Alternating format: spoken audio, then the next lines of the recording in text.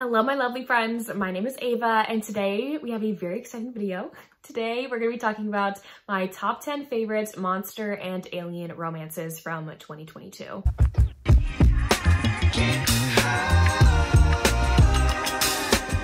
I only own 4 of these physically, but I am so excited to talk about these books, and I am so glad I made the decision to make this video separate than my other top 10 reads of the year, because I really want to dedicate a lot of time to talking about my favorite monster and alien romances and just hyping them up and gushing about them, and I feel like it would have been too long in my other 2022 favorite video. So that video will be up tomorrow if you're seeing this in real time, the day that it's posted. My top 10 romances of 2022 will be posted tomorrow, but those don't include my alien and monster romances, which some of these books are my favorite books of the year. I just really wanted to separate it because I also know that some people don't like alien monster romances, so you can go watch the video that will be posted tomorrow if you're not into alien and monster romances. So yeah, these are some of my favorite books of the entire year. I am so excited to gush to you about them. I don't have a ranking for these. I don't think I have like a favorite. This year was very strange in that I don't have a singular favorite book of the year.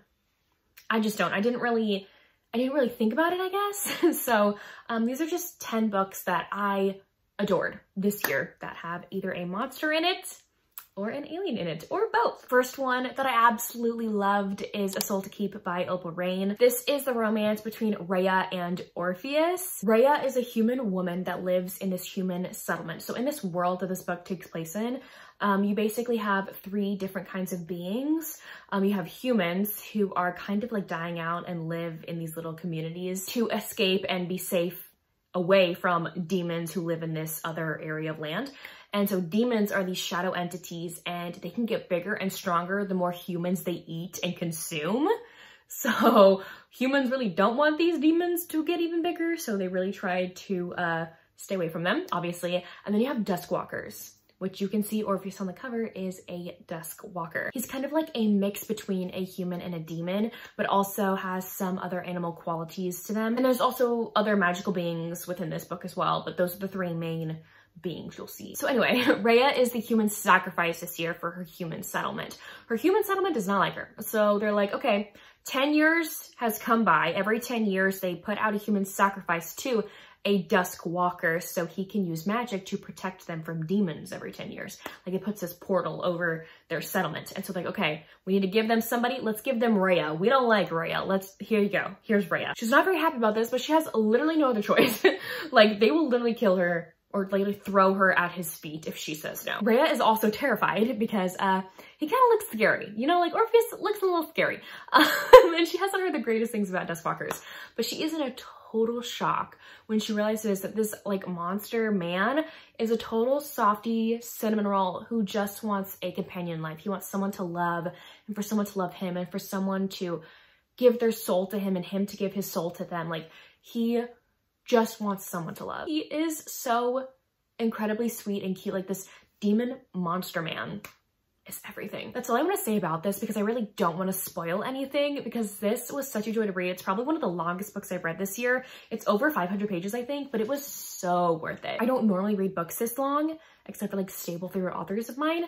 However, I loved how long this one was, and I felt like it needed to be this long, because you can totally see the progression from fear to friends to lovers to soulmates in this book, and it was beautiful. For all of these books, by the way, you can go check out my Goodreads page. My Goodreads is always linked down below if you want to know the tropes, because there's tropes listed in every single one of my reviews for all of these books, and also the trigger warnings. I list them out word for word in my reviews as well if you want to know those. This year, I got into Lila Faye's books, which she's becoming one of my new favorite monster romance authors. Like her books just make me cackle like crazy. I have such a fun time reading her books because they are so ridiculous, but they are so good. Like they just put a huge smile on my face. Like she knows it too. Like she knows like these books are not to be taken like seriously. They're just like a grand, fun old time that you can just escape into for a short amount of time. However, her Silver Fury series, the first one being The Orc's Bride, I feel like is her best work yet, because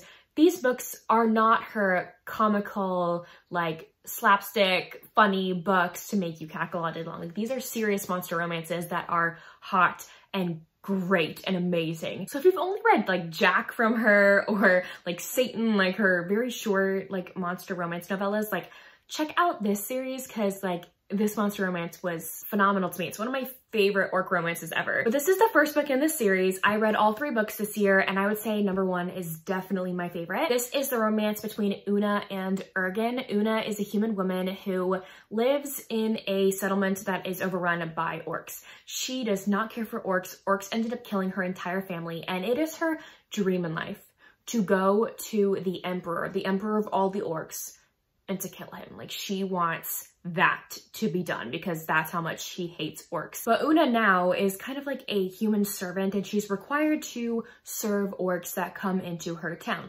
The orcs that have come are under Ergen's control. He is a warlord, and he is facing a little bit of a predicament. His boss is basically the emperor. Like, the emperor controls everything that he does and sends him out to do things. So the emperor really wants Ergen to marry his daughter.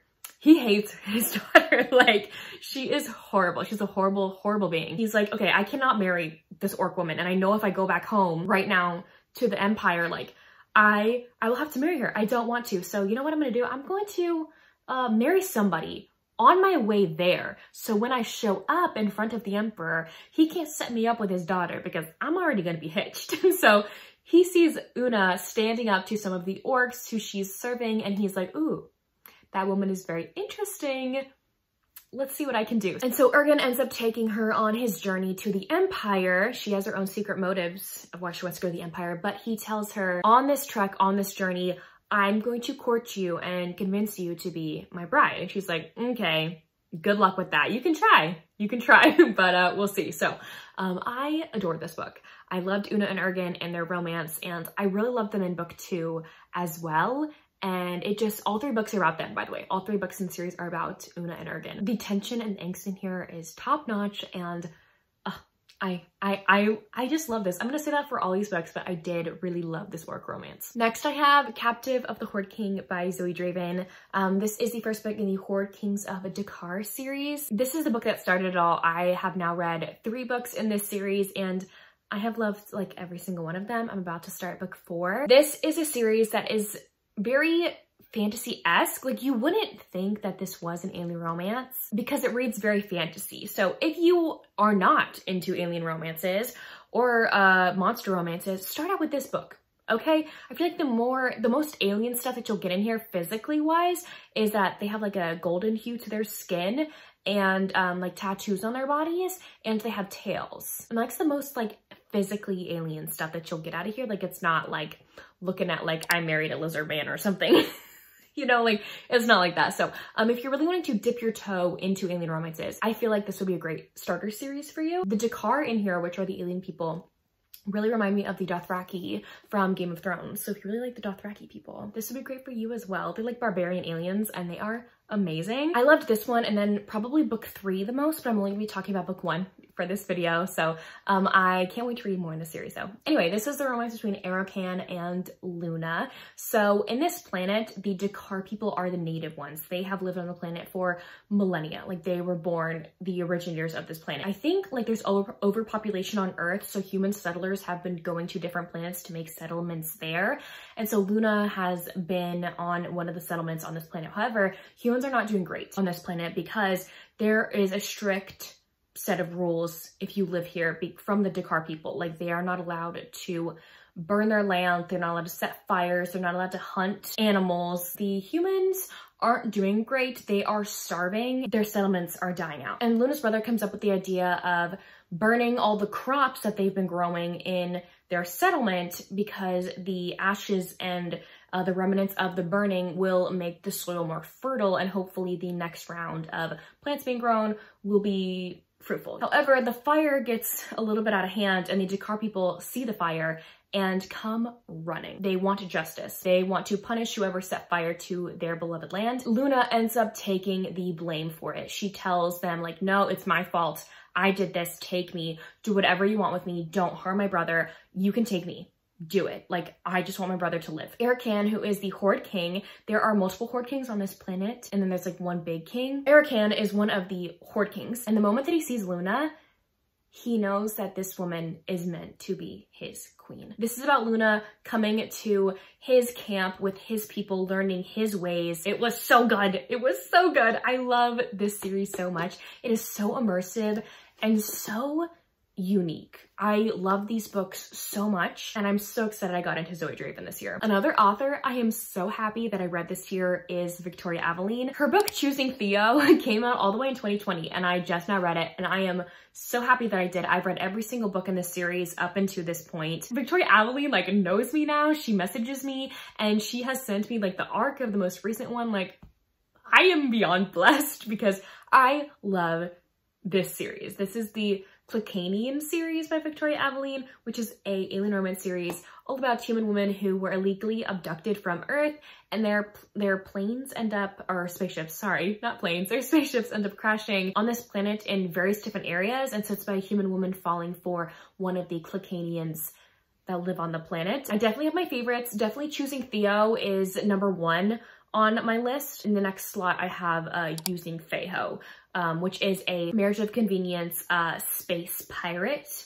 Grumpy Sunshine, where the hero is the sunshine and the heroine is the grump. So I really like that one. But we're gonna talk about Choosing Theo because it is book #1 and it is my favorite in the series. This is the romance between Jade and Theo. Theo is obviously one of the aliens that I mentioned, and Jade is one of the humans that crashed. There's a rule throughout Clucania that any woman of age has to be married. And so Jade is like kind of like thrown into that custom as well, and she gets to choose her husband, and she ends up choosing Theo. People are shocked because by Clucania standards, Theo is not the most appealing to look at because he has scars all over his body from a burning. Jade is like, what are you talking about? This dude is stunning. What are you women thinking?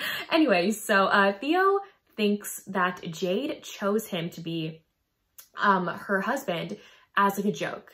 Like, or she's a spy or something. Like, he's like, this cannot be real, because he's been told by so many people, like, you're not attractive, you're not worthy of a wife. He has been keeping his distance from Jade, even though they're in a marriage of convenience because she has to be married, you know? He's been keeping his distance from her because he knows that if he falls for her, he's just gonna get hurt because he thinks she's not in this for real, when she actually is. And, man, does he eat crow when he realizes that Jade is actually falling for him and that this isn't a made-up thing. I adored this one. Jade is fantastic. She's a plus size, kick butt, great banter woman. Like, I love Jade so much, and her Grumpy Sunshine relationship with Theo was just everything. I of course have to mention a Ruby Dixon book, okay? We have The Half Orcs Maiden Bride by obviously Ruby Dixon. This is her first orc romance, and I really hope she writes more because this was just epic to me. If you're really wanting to get into Ruby's books, I feel like this is a great starter book, and also if you like fantasy romances, this is a fantasy romance novella, and it's a standalone. It takes place in the same world as their other fantasy romance series, but they don't interconnect like in any way. They just take place in the same world. So anyway, this is the romance between Yolanthe and Agakor. So at the start of this book, you read about Lady Yolanthe and how she's kind of disappointed in her life. She's a plus-size woman, she is very tall, and she is very different than her many sisters. Her sisters are very small and dainty and already have husbands, have been wooed and courted by men, and Yolanthe has never experienced any of that. But all she wants in the entire world is she wants a husband, she wants someone to love her, and she's just been waiting. She's been waiting, but she's kind of like accepted the fact that she's just gonna be a spinster for the rest of her life and live with her dad at home. But then one day her dad comes home and is like, Yolanthe, I have found a husband for you. And she is thrilled. And so she goes on a trek with him to meet her husband. And she is shocked when she realizes that her dad basically sold her to an orc to be his wife. And the orc, Agakor, had no idea that Yolanthe was not, like, did not know about this. And so he like pulls her aside. When they first meet, he's like, are you sure about this? Cause like, you can say no, it's totally fine. And she realizes like, I'm kind of into this orc, what is going on? And no, she's like, okay, no, I'll agree to marry you, it's fine. And they have to go through a bunch of marriage rituals and marriage customs and have to get to know each other. And it is so cute and hot. Oh my gosh, the marriage customs in this fantasy romance series are some of my favorite things to read about ever, because you have 3 rituals that the hero has to go through to prove that he can be a good husband, and they are so hot. They are so good. This is just so swoony and so good. And I loved Yolanthe. I love how Ruby just made this heroine. Like, I love reading about heroines that aren't your cookie cutter romance heroines that you read about. And so I adore this. For another alien romance, I have Sohat's Protection by A.G. Wilde. I really got into A.G. Wilde's books this year too, and I'm so grateful because I really want to go back and read just all of her backlist. My favorite book that I read by her this year is definitely Sohat's Protection. This is the romance between Cleo and Sohat. You met Sohat in the previous book in the series. You don't need to read these books in order, by the way. He just pops up. He's the brother to the guy from book 1. Sohat's kind of like a missionary? What's it called? Mercenary. Oh my gosh, I said missionary. I meant mercenary. Oh my gosh. Anyway, he's a mercenary and he kind of gets hired to track down animals, and he's been hired to track down this one particular animal in this jungle. However, the people that hire him don't tell him that the being that he's hunting isn't actually an animal. It's a human woman. So Cleo was captured from Earth years ago, and she ends up on this one planet in like a cage, and she ends up bumping the cage over and escaping, and has been living in this jungle, surviving on her own for a year. And so the aliens hire Sohat after a year of not being able to find her to go track her down. And so Sohat is shocked when he finally comes into contact with the being he's hunting and is like, this is a woman. Like, this is not an animal. They end up, after a little bit of chasing, teaming up together to try and escape these evil aliens and protect Cleo from them. I did not expect to love this one as much as I did, but it was so amazing. I love survival alien romances. I've read a few this year and they just like get me. They are everything to me. I just love also survival romances in general, like two people having to work together to live. Like, I'm a sucker for it. I loved this one and I feel like more people need to read it, and just A.G. Wilde in general, because I feel like no one else has talked about her. I of course have to mention a Tiffany Roberts book. I did read Ensnared this year and I really enjoyed that one, but I really want to mention His Darkest Craving. Sorry for the glare. It's a very shiny cover, but this is their new cover for the book and I am obsessed with it. So here you have Cruz, and then there's Sophie. However, this is Cruz's like physical form. Cruz 99% of the time looks like this shadow demon up here. Okay, so this is a shadow demon monster romance. Sophie on the cover, she is a human woman who is trying to escape her abusive ex-husband, and so she decides to rent a cabin on the edge of these woods. While she's there, she does feel like someone's watching her, and it kind of freaks her out. She does not know that it's actually Cruz. He is the demon that protects the woods that's on the edge of the house, and he has killed every single human he's come across. He's like, humans just end up horribly ruining forests and land, and so I'm just gonna kill him. And so the night that Sheaf is first there, he ends up going into a room. He's this fog entity demon. He's cursed to be like this, by the way. I forgot to mention that. He's cursed to be the shadow entity, except for, I think on Halloween night every year, he can change into his physical form. Anyway, so he's in a shadow entity form, and he ends up going into a room, and it's like over the bed, and is like about to kill her, and he's like, he can't do it, and he is shocked. He's like, why can't I kill this human?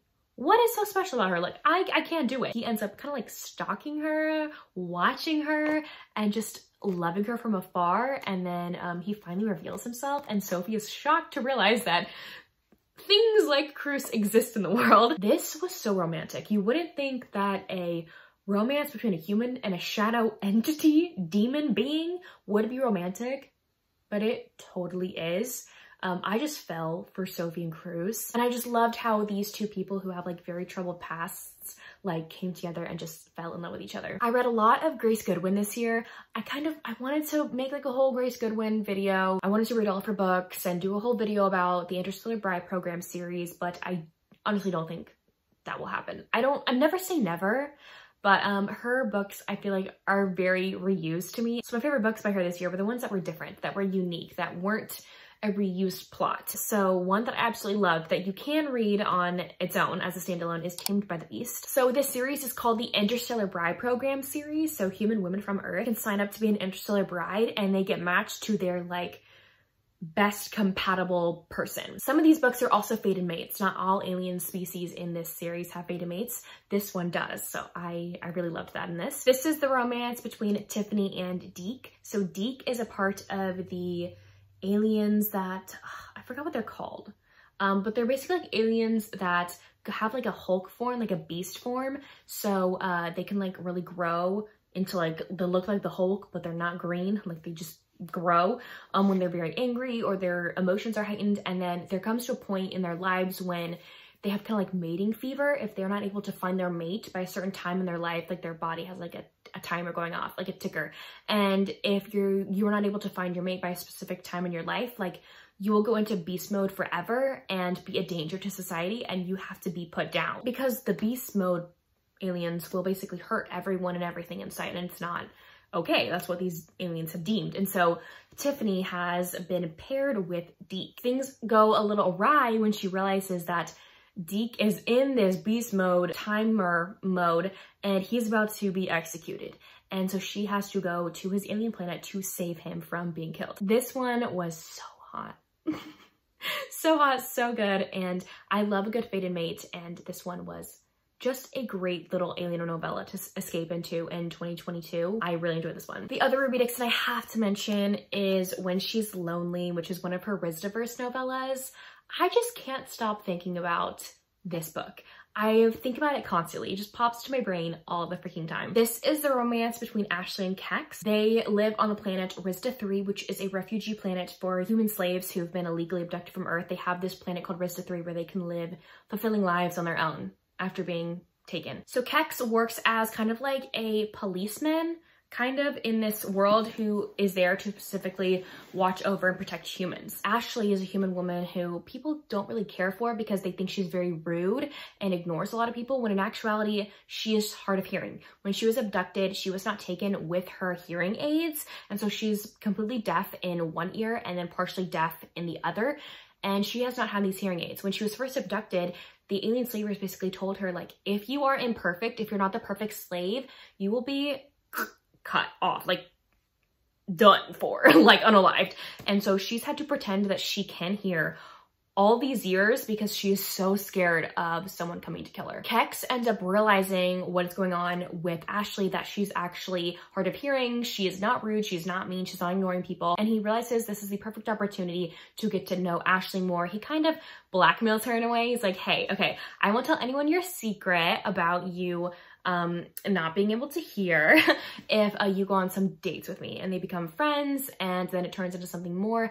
Ashley, by the way, at the beginning of this book, even though she's on Rizda 3, which is a very safe planet, she still has these fears that aliens will come for her one day, and so she still does not want anyone to know that she's hard of hearing. But Kex wouldn't actually tell people that she's hard of hearing. Like, he just wants to get to know her, and he finds this as the perfect excuse, like blackmailing her. This was so stinking sweet. I love this couple so much, and their romance was so sweet. I really just want to reread it, like right now. I need to. And the last book that I want to mention for this video is Muscles and Monsters by Ashley Bennett. I also read the second book in the series, which is Tentacles and Triathlons. I adored that book so much, but today I'm only gonna be talking about book 1 in the series. This is the romance between Tegan and Atlas. So this book takes place in a world much like ours. There's humans, but there's also monsters that live amongst humans. Tegan is a human woman who owns a bakery, and she's loading one of her cakes into her truck, and she ends up dropping one of the tiers of the cake right in front of Atlas, who is this wolf monster creature who owns the gym, Leviathan Fitness, a few doors down from her bakery.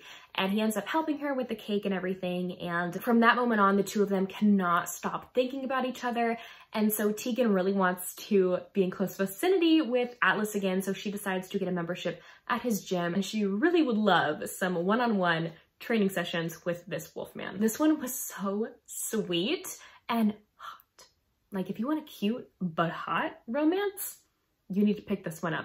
I adored Ashley Bennett's writing. I loved the world in here, and Alice and Tegan were epic to me. They're so sweet and so cute and so epic. Like, I adored this. Anyways, there you have it. Those were my top 10 favorite monster/alien romance books that I read in 2022. Please let me know down below if you've read any of these books or if you plan to, and what your favorite monster or alien romance books that you read in 2022. I really want to know.